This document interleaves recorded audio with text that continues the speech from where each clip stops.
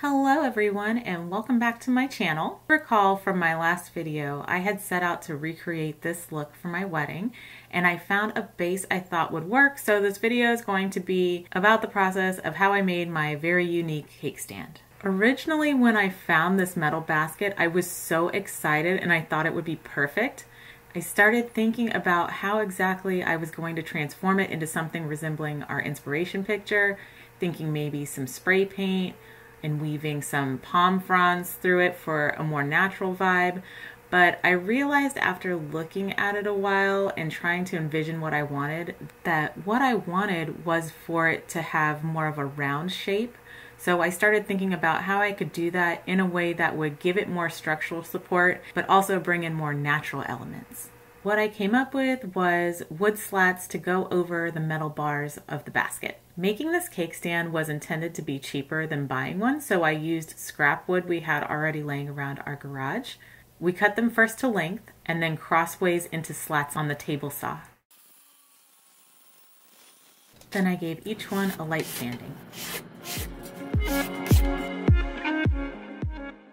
If I would have made the slats thinner, they would have been easier, but for my project, this was fine since I was trying to add structural support. I'm going to make bending forms to get them into the shape I want them, but first I need to know how much of a bend I need, so I used a strip of paper cut to the size of my slats to use as a guide.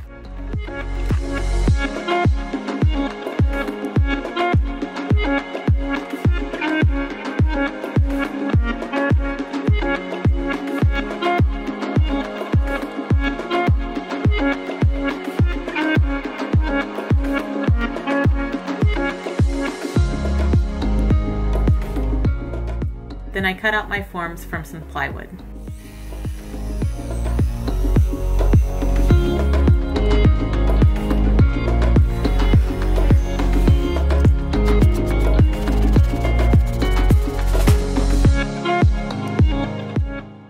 In preparation for bending, I soaked my slats in warm water for a couple of hours. I did 3 at a time in each form, trying to cut down on the number of batches I would have to do.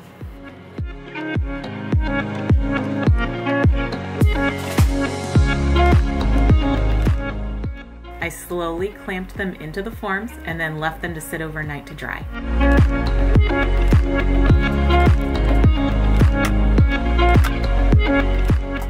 When I unveiled my first attempt, I saw that it didn't retain enough of a curve, so I did it again and made sure to hit it with a heat gun to ensure they were fully dry before removing them. This worked a lot better, and then I was off and running.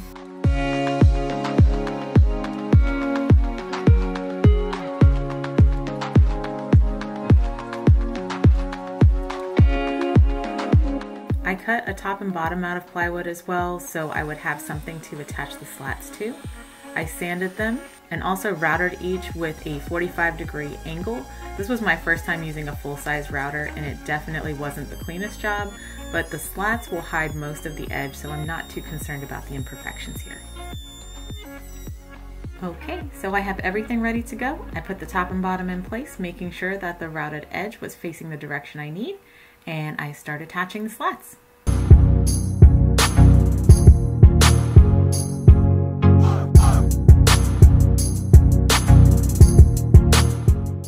Okay, so this is shaping up to look okay, but since I ended up putting more of these slats than I had originally planned, which was like that, I had to make some more. So now we have some more, but I am not happy with this temporary support that's kind of blocky I put in here. So I am going to take this one off since it's broken, and that'll give me room to take this out. And I had an old crib that one of my relatives gave me that I cut up to make these spindles, and I'm thinking I might make some cake stands and things out of them because there are a lot, but I think it would be a much better looking support in the middle of my cake stand here. So we're gonna go ahead and swap those out.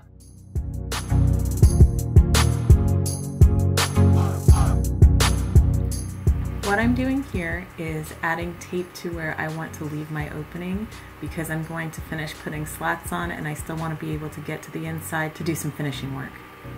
Earlier in the video, you saw I was using UV epoxy, but I actually switched over to a hot glue gun and found that it was a much easier method for this project. It was a lot faster, and once the glue was set, it was really solid. It did a much better job not only of holding, but also filling in gaps. Not to mention, it's also a lot cheaper and more readily available. You can see here, I'm using a piece of board on top to make sure that my slats are going on all at the same level, so that when I put the cake on it, it sits nice and flat.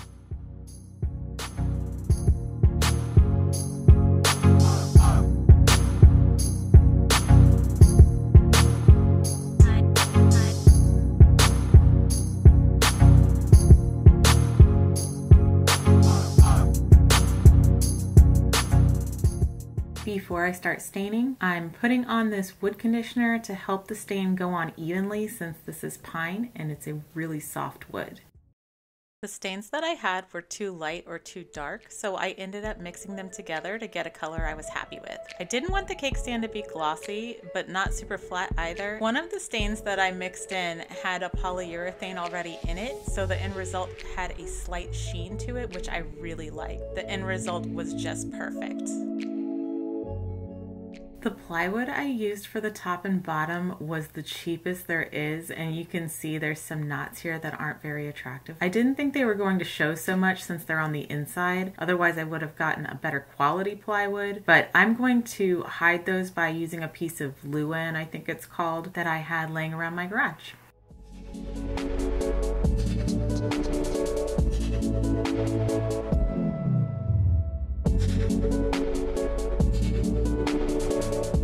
Once I got the fit I wanted, I stained them to match and then used construction adhesive on the base of the stand as well as the bottom of each half circle I cut out. I figured this would help keep them level since the sides were a bit higher than the middle due to where the slats joined at the edge.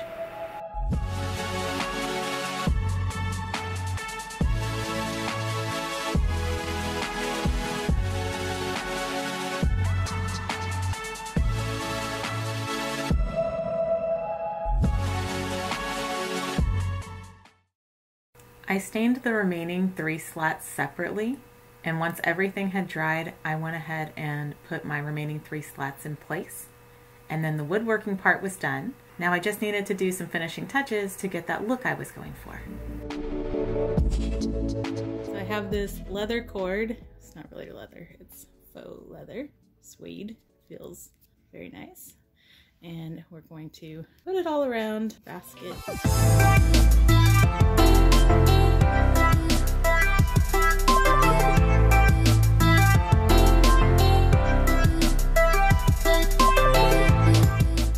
We're just going to continue going around the basket like that.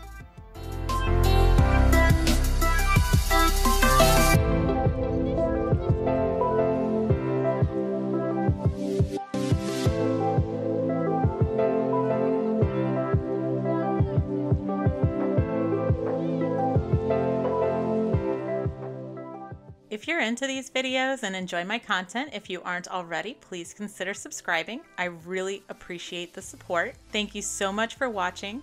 I'm really happy with how this project has turned out. Stay tuned for the next phase, which will be making some faux cakes to go on the bottom layers. Until next time, take care and bye!